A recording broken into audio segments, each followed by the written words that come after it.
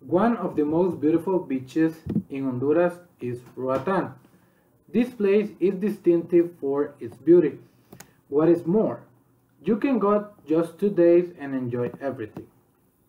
This, the best thing of this wonderful trip was that I was able to do a lot of activities. First of all, as my father gave me the news, I started packing my things. My dad was excited and helped me to pack the clothes.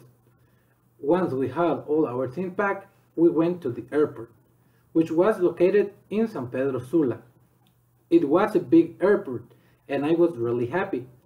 We waited a lot on the airport until I finally heard a lady calling the passenger for Roatan. We took everything and we went into the plane. Once I was seated, I only had to wait for the takeoff. Then the whole trip lasted 20 minutes from San Pedro Sula to Roatan. We were ready of the hotel and everything. Secondly, when we arrived, we went to the hotel. I was really excited and happy. It was the first day on Roatan. We entered to the beach and had a great time. One of the best things I did was to swim with dolphins. My whole family did this. It was the best experience ever. Another great thing was the food. We had lunch there and we ate all of the food we went.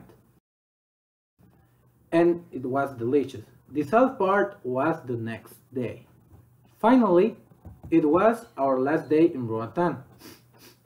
We had the best 2 days ever with great food. And I started packing everything again. All my clothes were wet because of an accident. We went to the airport and we waited 2 hours until the flight took off.